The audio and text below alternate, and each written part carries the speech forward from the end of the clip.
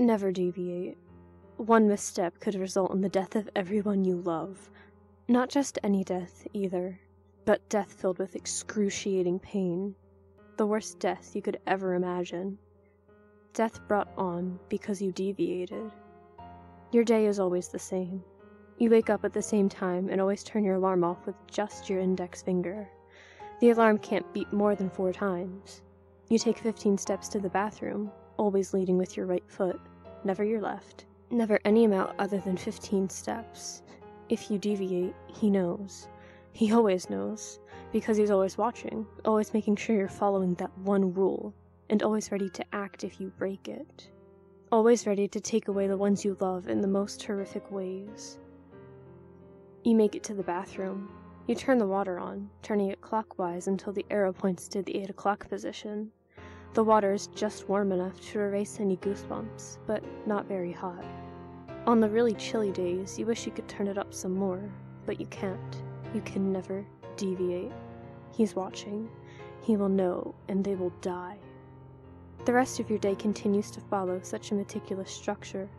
Always the same, never deviating. At night, you brush your teeth, always starting with the same section. Always brushing in a clockwise direction, and always counting to 30. No more, no less. Then you work your way to the other sections, always clockwise, always 30 seconds. One day, your 7th step toward the bathroom feels off. You feel like you absolutely have to retake that step, but you know you can't because it's always 15 steps to the bathroom. If you retake that step, you'll be over your limit. He will know and he will act. You can't retake that step. It feels wrong, but you can't let it control you.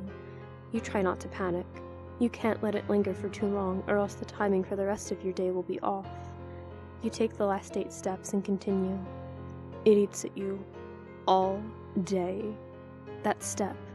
What if he knows that it didn't feel right to you? What if he knows that you considered retaking it and risking it all? What if he did it on purpose? Can he control your feelings that way? Does he have the power to make you question yourself? What if it was a test? What if he wanted you to retake that step? What would happen because you didn't? You're still thinking about it while you get ready for bed that night. You're brushing your teeth when suddenly you panic. You feel the blood draining from your face. Your heart skips a beat or two. The dread and the fear weighs down on you. You know it's over for them all.